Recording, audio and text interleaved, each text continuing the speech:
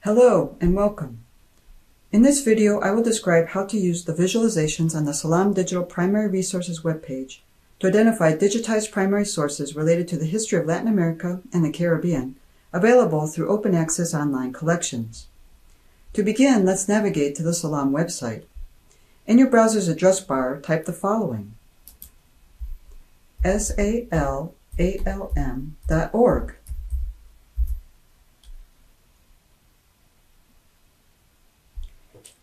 This is the homepage of the SALALM website. SALALM is the acronym for the Seminar for the Acquisition of Latin American Library Materials. The membership provides research services in the form of information resources, and discovery tools to support the research and teaching of Latin America, Iberia, and the Caribbean.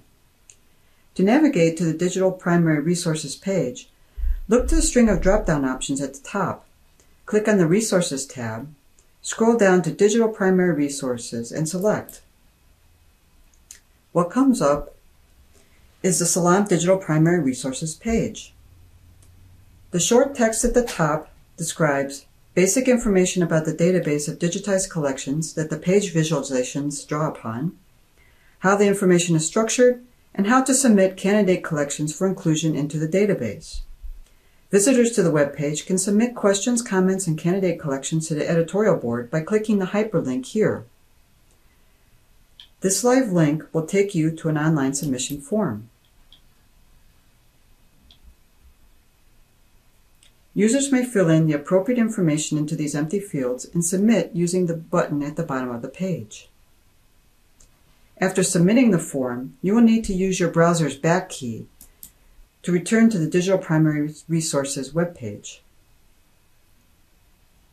Let's look at the visualizations. These are visualizations generated by Tableau. There are 5 tabs in this Tableau workbook. The top-facing tab is the dashboard, followed by Collections List, Map of Collections, Country Filter, and Format Filter. The visualizations are compressed on this web page, and their size ultimately depends on your device and screen. But you can click on each of the tabs to bring up its content and interact with it as it appears here. You can scroll, select, deselect,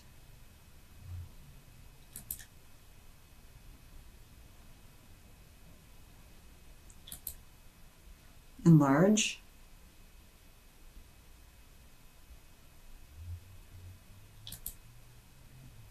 and so forth.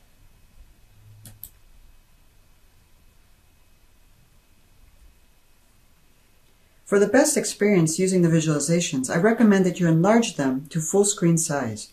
You do this by clicking on the enlarged screen icon in the bottom right corner of the visualizations box.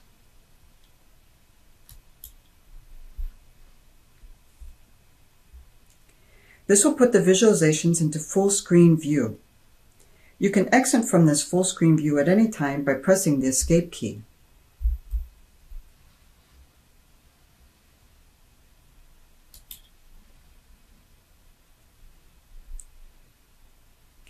In this full screen view, you can switch between the 5 tabs as you did before.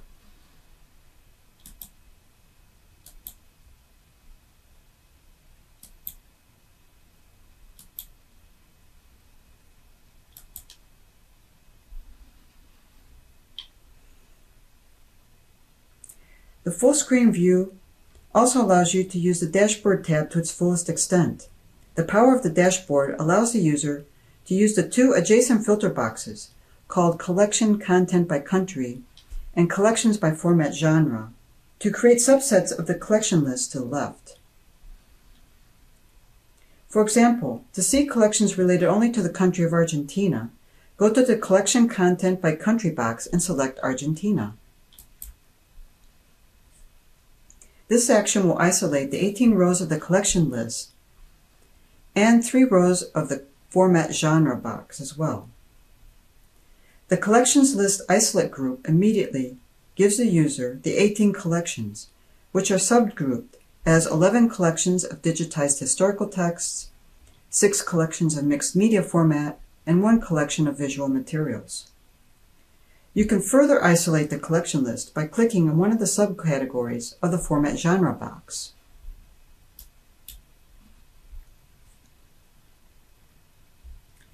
You can return to the full list by either second-clicking on the highlighted selections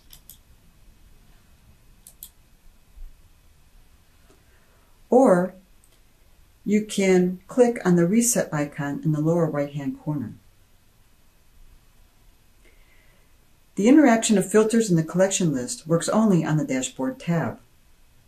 The simple left and right arrows at the bottom right are undo and redo commands. Clicking again on the full screen icon will escape the full screen view, recompress the visualizations, and return you to the Digital Primary Resources page as before.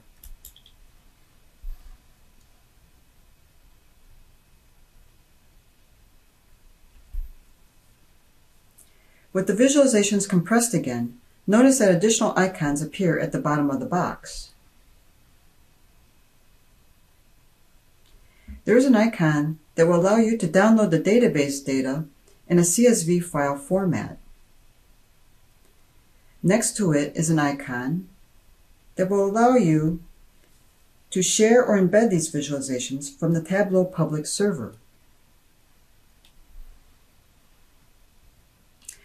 I hope that this overview serves to make the SALALM Digital Primary Resources database a more approachable discovery tool. The SALALM subcommittee looks forward to receiving your suggestions, comments, and candidate collections of digitized primary sources. Thank you for your attention and have a great day.